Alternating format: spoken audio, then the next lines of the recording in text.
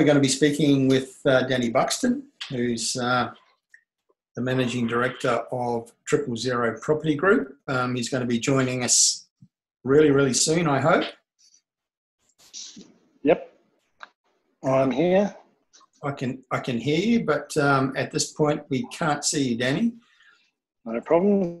It's just coming on now. How you doing, Terry? And very good, Danny. Nice to see you. And you too. And thank you again for this opportunity to come and be a part of this great event. So, yeah. Now I know that you are currently sitting in the Sunshine Coast. I'm not too far away from there myself.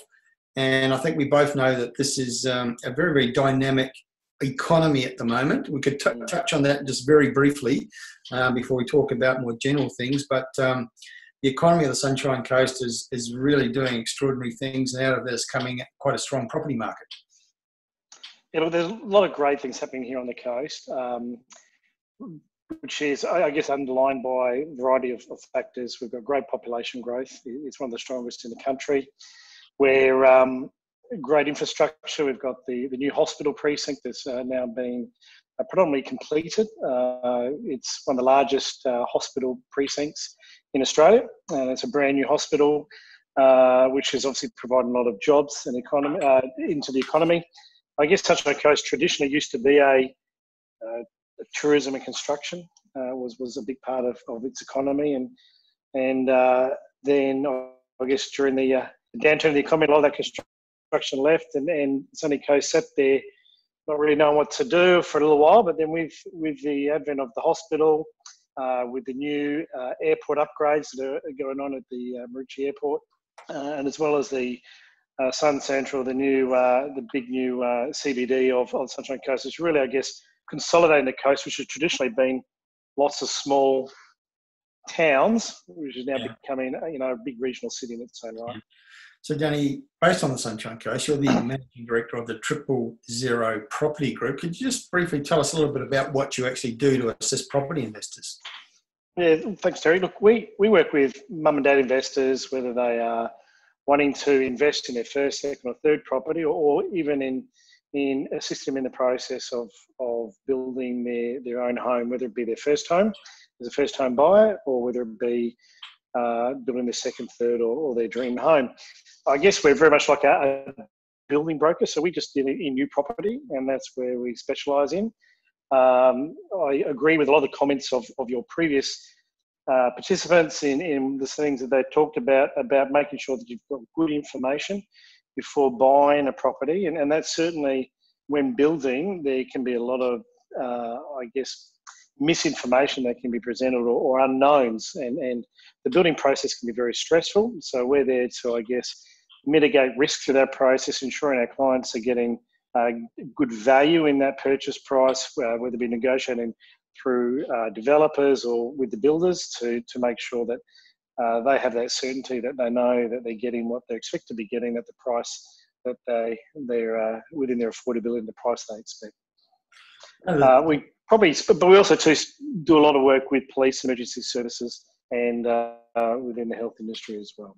I know there's always quite a bit of debate about the merits of new versus established. In simple terms, what do you see as the benefits of a new build as opposed to buying an established property?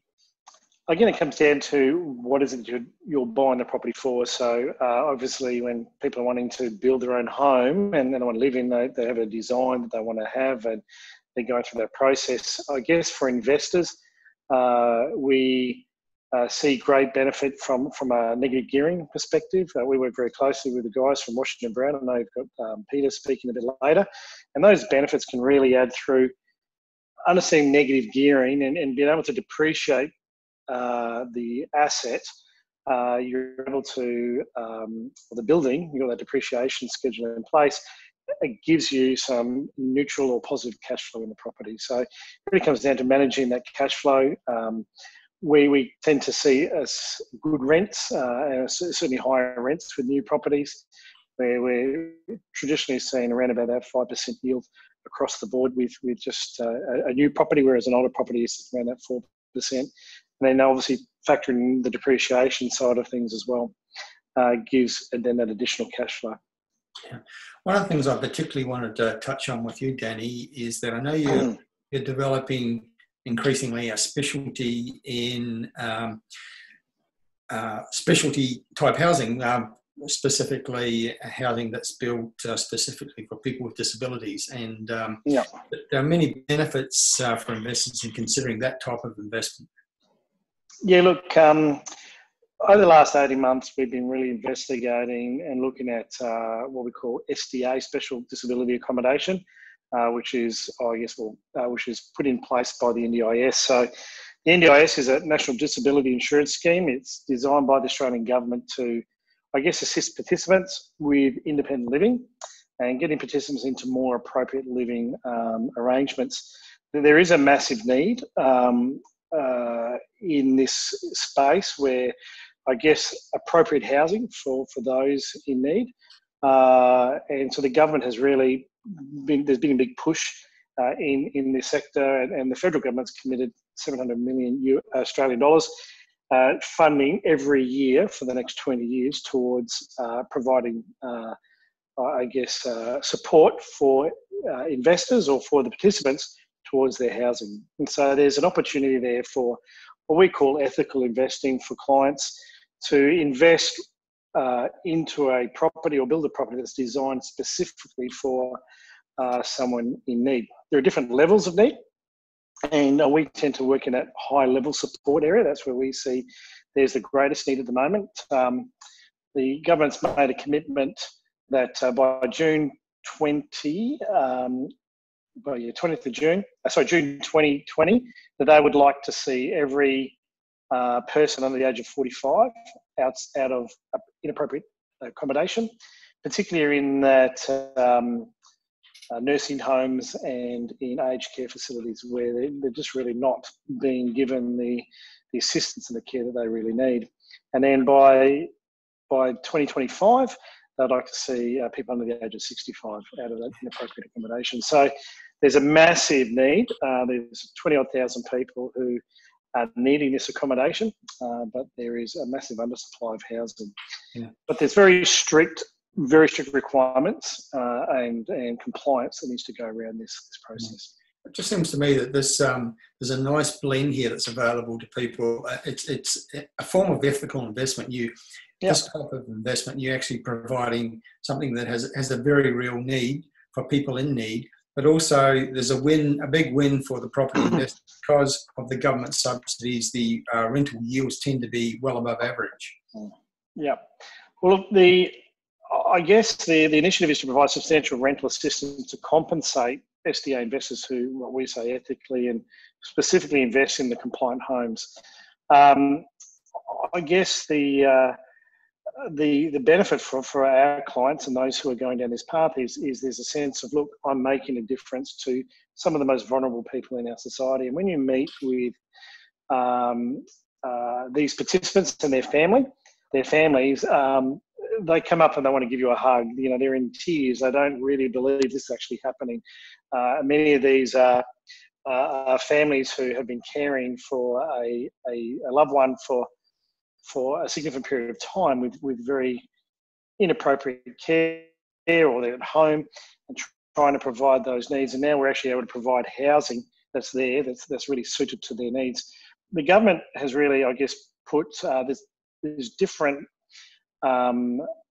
levels of funding that you receive depending on the type of house that you go. So for us, as I said, we're focusing on really that high physical support, but the cost of that property to build that property is quite significant. And the government recognises that, and so therefore they provide very good funding for that. So, for example, if we were to build a 3-bedroom house with carers accommodation or carer support, so like a 4-bedroom house that meets these requirements, here on the Sunshine Coast, for example, there's what we call you got your reasonable rent contribution, which is 25% of their disability pension, which then goes towards that, which is required to do that. Then there is the funding from the SDA funding, which has a location factor applied to that. So here on the Sunshine Coast, if we were to do that and build a house with 3 participants in that, there'd be an annual rental income paid by the government to the investor at as a gross rent of $130,000 a year. If it was 2 participants, then it's about $90,000. Rental yield, in terms of the rental yield, what would that translate into? Gross would be nearly 17.5%, and if with 2 participants, it's around about 12.5%. So there are quite amazing rental yields available for this kind of property investment. But I think people need to also be aware that it's very, very important that they go through the right channels and get it right. Absolutely. Because if you think you know what you're doing and you build something that doesn't meet the criteria, it's not going to be acceptable to the participants that you think you're building it for. Absolutely, and I think that's the big thing, and this is why it's taken us so long to really work out the best way forward. For us, it's really important that, number one, that you're working with the right team of people around you. There are risks involved in that, and obviously anyone who wants some more information, we've done up a document which outlines those risks and probably gives a bit more information about the program and the processes of how it works. But there have been situations where people have built a house trying to follow the guidelines. Then they think I've now built a house, I've now got a house that's right for SDA, but they haven't gone through the proper compliance process in ensuring that it meets all the regulatory requirements in every avenue. And then you've also got to have a special disability provider, SDA provider, who's then overseeing that process. Just because you have a compliant house doesn't mean that you're going to get the money from the government. You actually need participants. And so you've got to find the right people around, from the right builder who understands what they're doing, through to the right provider, through to working with your care providers as well, which is then overseeing the SILs that are looking after the participants, but then just the compliance in that process. We don't believe it's right for, and there are some people who are going down this path where they're building and they go, look, you as the investor can become the SDA provider, but the compliance and regulatory stuff that goes behind that is quite big and significant. The government's put that in place for a reason, because we are dealing with people who are very vulnerable. This form of investment, probably more so than any other, is one where you really do need to get on board with some expert specialist advice to make sure you're doing it the right way. Yeah. And look, one of the other issues too is the funding side of things, and trying to be able to understand from a lending perspective. The banks are still trying to get their head around this and work through that. So, for example, we just had a client who recently did a property for $750,000. We're very comfortable with everything ticks all the boxes. We've already got a lot of interest with tenants.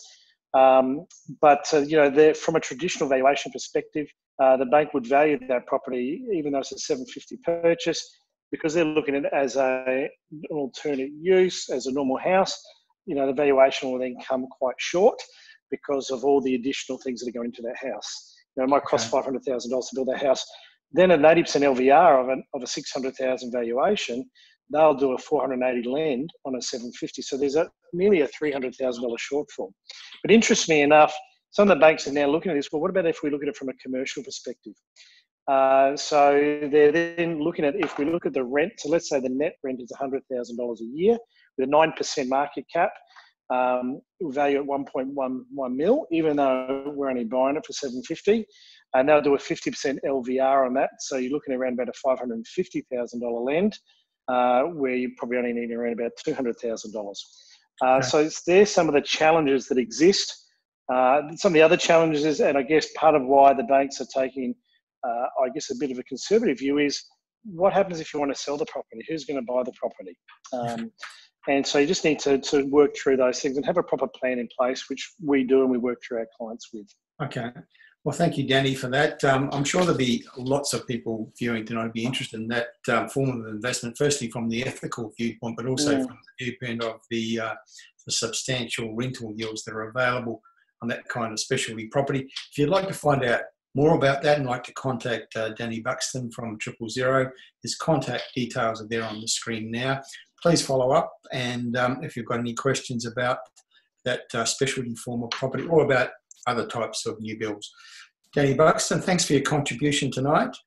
And, thanks, Terry. A lot of information in a very short period of time. But look, anyone who wants to sit down and have a chat, we're more than happy to get on a Zoom or have the conversation with them. So thank you. Okay. And if they want more information, just shoot us an email and we'll send all that information through.